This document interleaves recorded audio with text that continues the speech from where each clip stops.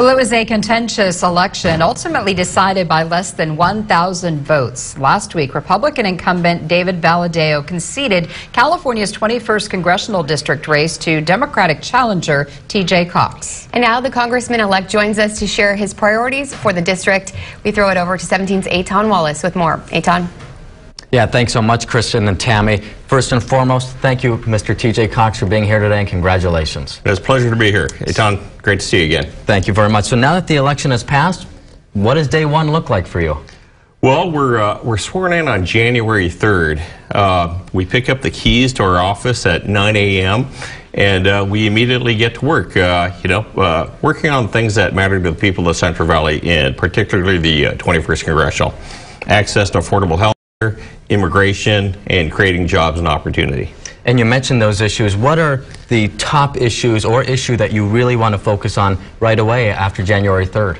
Well, the top issue has always been representing the people, and advocating for their priorities in Congress. And once again, those are things like quality, affordable health care for all. Finally, getting a real solution to our immigration issues, creating jobs and opportunity that are going to pay a living wage and offer benefits, and provide for a career of the future. And you mentioned immigration. Both parties have failed to pass any comprehensive immigration reform, and that impacts an untold number of people in our district. What is your plan to concretely bring about immigration reform? Well, certainly everyone here in the district, they've got a family member, a friend, a neighbor, a coworker that's affected some way by immigration. First off, we need to pass a Clean Dream Act to take care of our DACA recipients who've been here working hard, playing by the rules. They should become citizens immediately. But then collectively with the Republicans and our new Democratic members, work on comprehensive immigration reform. It's something that we all know needs to get done. And I want to switch gears to now the president. You ran a campaign accusing your opponent of voting with the president 99% of the time. Do you intend to have a relationship with the president of the United States? A lot of people in this district support some of the things he's doing. Well, I can tell you that the president and this administration, their values don't align with the people that voted for me. I would say is that trying to take away health care, right? Passing a tax bill that overwhelmingly favored the the donor class. Really, it failed to put money in the pockets of the hardworking families here in the 21st. But I can tell you, this is a Congress that's going to reassert itself to be the voice of the people. This is not a Congress that's going to work for this administration or this president. We're going to work for the people.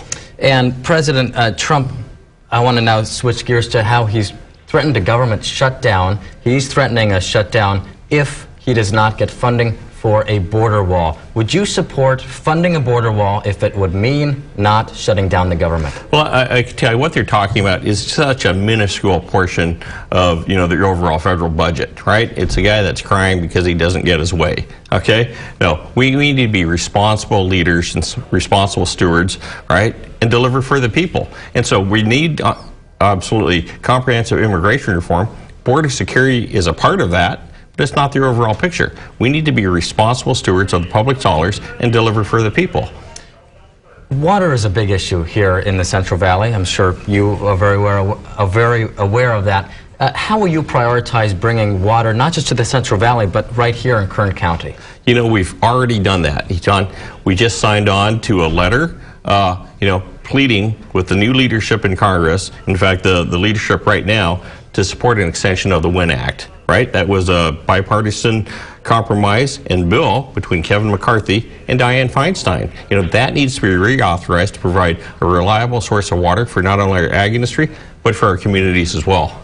And finally, to those who may not know, who is TJ Cox? Share with us right now, who is TJ Cox? I'm an engineer. I'm a family man. I've got 4 kids. My wife is a pediatric intensive care physician who takes care of the kids throughout the Central Valley.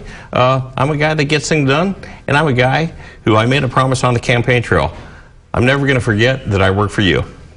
Mr. Cox, thank you so much for being here today. Greatly appreciate that. And a friendly reminder to our viewers that tomorrow, the 14th, the California Secretary of State will officially certify the results of all statewide races.